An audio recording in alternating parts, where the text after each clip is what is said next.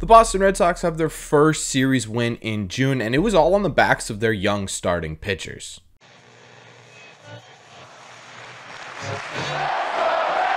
What is going on, everybody? Welcome back to Red Seat Radio. My name is Corbin, and after a bit of a boring extra innings game last night, the Boston Red Sox officially beat the Yankees in a 3-game series, taking 2 out of 3 games, and that was their first series win of the month of June, and their first series win dating back to when the Cincinnati Reds series started on May 30th. And obviously, the biggest part of this series was the Red Sox pitching staff, specifically the youngest members of the Red Sox pitching staff. So what we are going to do in today's video is we're going to break down this latest Red Sox series. We're going to talk about all the Red Sox highlights, what went right, we'll talk about what went wrong, and we're going to talk about why what the starters were able to do in this series is so important to the future of the Boston Red Sox. But before we get into that, do me a favor. Make sure you guys have hit that subscribe button if you haven't already. If you're new here, we talk Red Sox content almost every single day. Also, make sure you guys have hit the like button on this video as well. Helps these videos out a ton, and it would mean a lot to me. Thank you all very much for clicking on this one.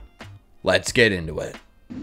Obviously, with the star of this video being the starting pitching for the Red Sox, we have to start there, and we're going to start in Game 1, which saw Garrett Whitlock take the bump, and in Garrett Whitlock's start, he ended up going 6 1/3 innings, allowing 7 hits, but only 1 earned run and 1 walk while striking out 6 batters. What is most interesting about Whitlock's start to me is that he relied heavily on his sweeper as sort of his put-out pitch, which lately has been more of his changeup. Over the last couple of starts, he's been using his sinker and his changeup to get batters out. This start, he was using a lot of sinker sweeper, which is interesting, but hey, either way you cut it, if it's working, and it worked for Garrett Whitlock in this start because he looked awesome. The next thing, in my opinion, for Garrett Whitlock that he needs to work on is just simply consistency, right? It feels as though as a starter, Whitlock has been a bit all over the place. If he can get to a point where he's allowing 4 or less runs every single start, he will be in a great place, and it'll be in a great place for this Red Sox team. In the second game, which was the only loss of this series, we saw Tanner Houck, and this loss had nothing to do with Tanner Houck, who was able to go 6 innings, allowing just 2 earned runs on 3 total hits. Unfortunately, 2 of those hits were a home run. He only walked 1 singular batter and struck out 6. It was a really great performance, and again, unfortunately, it just happened to be pitching in Yankee Stadium, so it really should have only been 1 earned run. But it's funny how close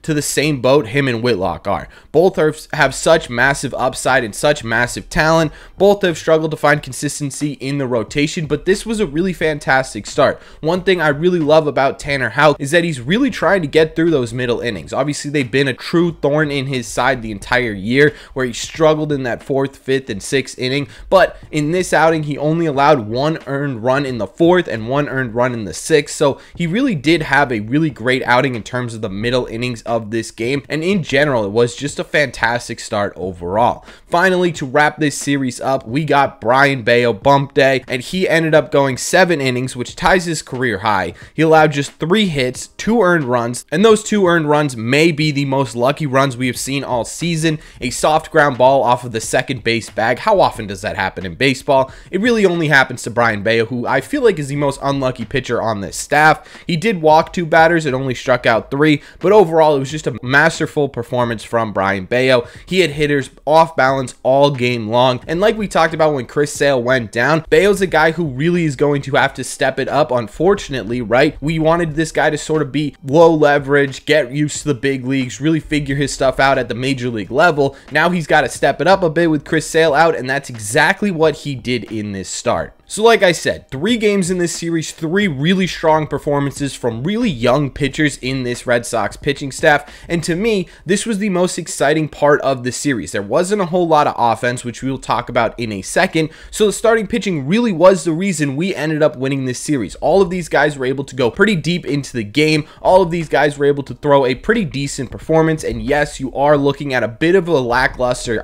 Yankees offense with no Aaron Judge and Anthony Rizzo, who ended up being in a bit of a slump coming into this series. But either way, regardless of who you are facing, for these 3 guys to come out here and pitch the way they did was huge for this Red Sox team, not just in this series, but for the future of the club as well, because right now what you're looking at is a rotation with 3 homegrown stars. If you include Garrett Whitlock in there as well, that's 4. That's 4 homegrown pitchers. That's something the Red Sox really haven't had in a very, very long time. So to see these guys starting to develop and starting to get better with Tanner Houck Houck working on middle innings, with Garrett Whitlock trying to figure out how to get batters out with swing and misses as opposed to weak contact, with Brian Bayo still developing into a top line starting pitcher. These are things that should be getting you excited about the future of this Red Sox team, and one of the biggest right now is the fact that the Red Sox pitching rotation has a ton of homegrown talent in it, something again we have not seen in a while. So overall, when looking at this series as a whole, by far and away the most important part of it to me going forward this season and going forward into the next couple of seasons is the fact that the Red Sox young starters are settling into their roles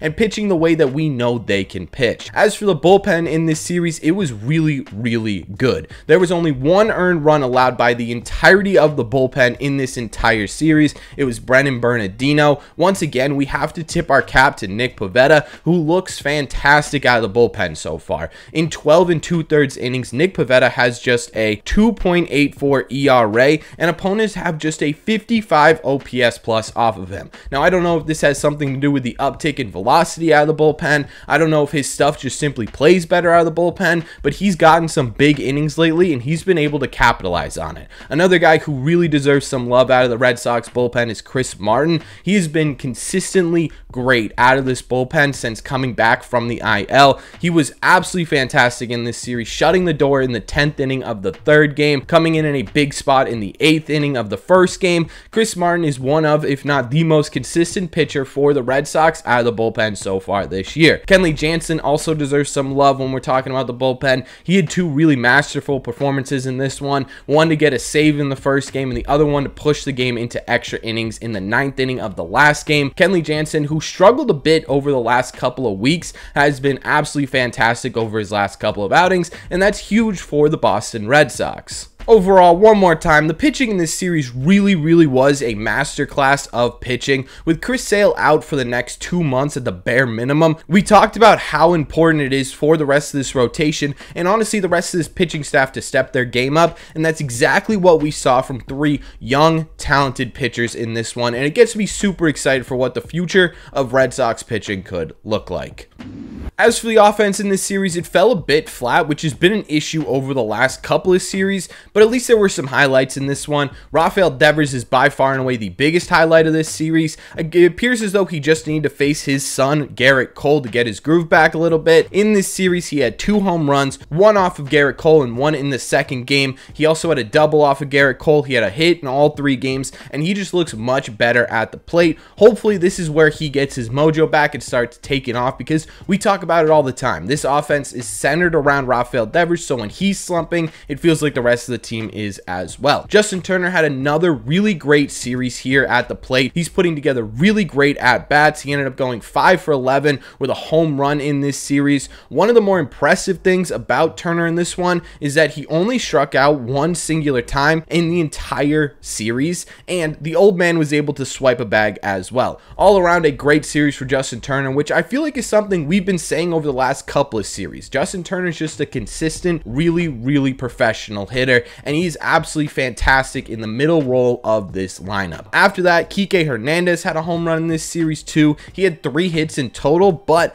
they felt like every single hit was super clutch. His home run was the go-ahead and eventual winning run in the first game. He had 2 singles in the rest of the series. One ended up being the game-tying run. He got on base and then ended up getting to second on an error and tying the game, and the other one was a game winner in extras. He also looked really good on defense. Kike may be the highest of highs and the lowest of lows player that we have seen in a really long time in a Red Sox uniform. Thankfully, in this series, it was more highest of highs than it was lowest of lows. Tristan Casas had a really nice game in this series where he got to Cole a couple of times, 1 for an RBI. Casas is officially hitting over 200 on the season, and early on here in June, he has a 131 OPS plus, the highest of his career so far. He just continues to improve month by month, and I wouldn't be shocked by the end of this month to see Tristan Casas' average sitting somewhere in the low 230s, 235, 236, because he's been hitting the ball really well and really hard all over the place in the last couple of weeks. Jarren Duran also had a nice game in here in the finale here. He went 2 for 4 with a double and an RBI, and you could start to see him make some adjustments and use pitcher strategies against them, which is awesome, right? Jarren Duran has been struggling for a while now. If he can make those in in-season adjustments, it's going to say a lot as to what his place going forward on this Red Sox team may look like. But after that,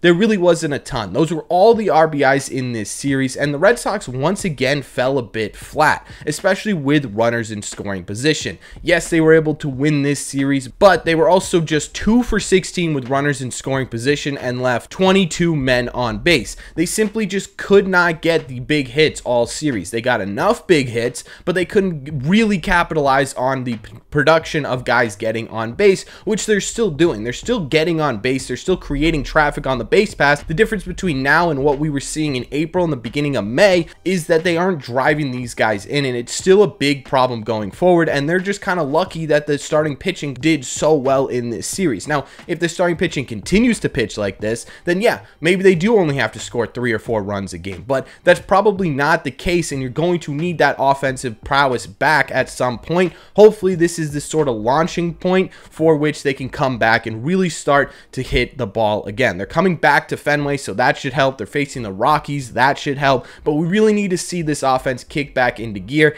And again, I think a lot of that's going to have to do with Rafael Devers, who looked really great in this series. So hopefully, if he can get his mojo back and get going again, the rest of the offense will follow suit. But overall, again, this wasn't a great series for the offense. They still were able to win the series and win 2 games, so I'm not going to be super hard on the offense, but it does simply need to be better going forward. Overall, this was a really decent series for the Red Sox. They won a lot of close games against the New York Yankees in the Bronx. The Yankees are the 3rd best team in this division. They were able to take 2 out of 3 from these guys. There are still a lot of things the Red Sox need to improve on, but they stopped the skid a little bit. Hopefully, this is, again, a platform that they can use to jump off of and get back to what they were when they were hitting really, really well and they were playing really, really good baseball. Hopefully this is the jumping point for that. Overall, again, the month of June, we talk about it all the time, is super important to the success of the Boston Red Sox. This is their first series win in June, so they really, really need to step up the pace over the next couple of weeks to get themselves back